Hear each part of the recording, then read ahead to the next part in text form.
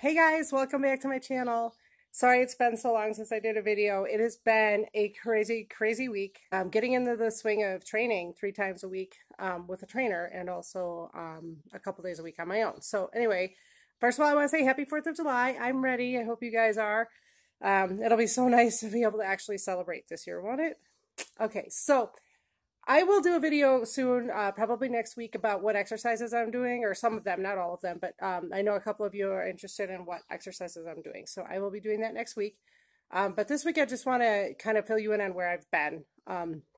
I stayed up until 3 o'clock this morning watching YouTube videos, vlogs like this of girls that have done their first shows and how that went and what they wore and what they looked like. And it was crazy. I should never have stayed up that late, but it was really interesting and I kind of wanted to know what I was in for. And so having said that, I did that because I was shopping for a suit because I have my first turquoise suit that I bought just to try on. It was only $60, but I wanted to have a couple backup suits because I'm told that you should have some backup suits because first of all, there's very strict regulations on what types of suits you can wear, I guess, and also, there can be a malfunction and you want to have a backup. So anyway, so I bought 2 suits today and I'm very excited.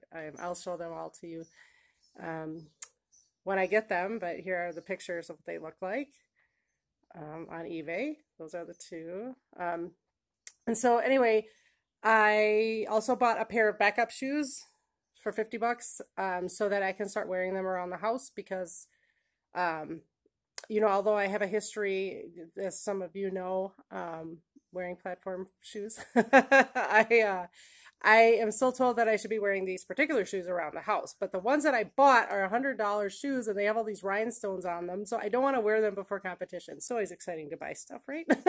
And motivating. Like it's always more motivating for me. The more money I put into this, the more motivation I have to keep going. So anyway, there's that. So on Mondays we train my legs, and on Wednesdays we did shoulders and chest, and on Thursday we did like a full body circuit. And I just have to say a couple things. First of all, I can already see the difference in my body after 1 week. This girl is amazing, and the results that she's getting are amazing. And I have no doubt at all that I am going to be competition ready by April. And the only thing, standing in my way is me. So that's really exciting. We're getting along really well, which is awesome. My trainer talks to me like a peer, which is really amazing because I don't really feel like I belong in the bodybuilding community yet, even though I probably do. I mean, I've been doing this for like 2 years, but I mean, technically I've been doing it on and off for 30 years, but I mean, pretty diligently for 2 now, but it just still surprises me every time that I get to talk to her as peers.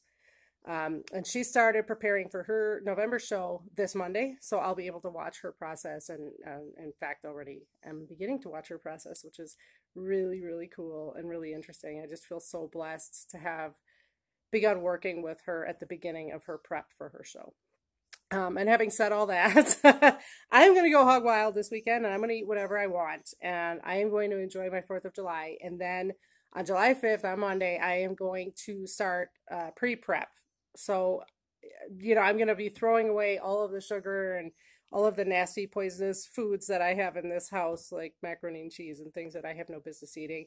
And then on Monday, I'll start, what I would consider like a pre-prep diet, nutrition, workout, and I really need to get to cardio. I don't know what is wrong with me, but I hate cardio. I just hate it for some reason. So I need to start doing cardio if I want to get on stage in April. So I'm going to start doing that on Monday as well.